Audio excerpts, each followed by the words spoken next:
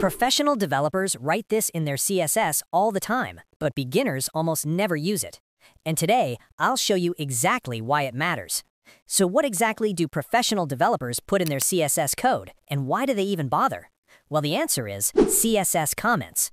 Think of comments as little notes inside your code, notes for yourself or for other developers. They don't affect how your web page looks at all, but they make your code much easier to read and understand. In CSS, there is only one comment style. It starts with a slash and an asterisk, and it ends with an asterisk and a slash. Anything written between those symbols is ignored by the browser. You can use it on a single line comment, or multiple lines, a multi-line comment. The browser skips it completely, but humans can read it. That's why comments exist. Now let's talk about the most important part. There are two main purposes for using CSS comments.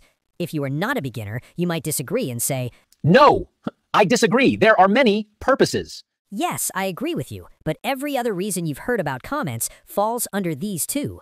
First purpose is to explain code.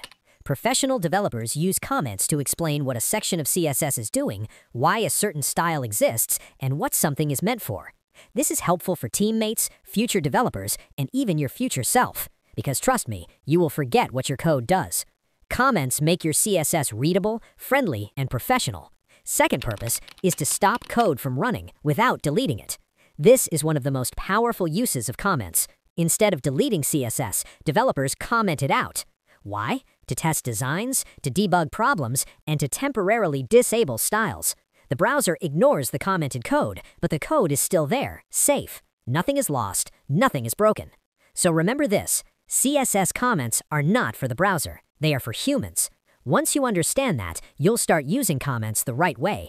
HTML also has its own comment. I have talked about it, link in the description. In my next videos, I'll start introducing you to some CSS properties and their values. You also have so much to learn in HTML. We will continue learning CSS and HTML together, so learning won't get boring. This might surprise you. I teach step by step, even though I post short videos. If you don't want to miss my future videos, follow or subscribe.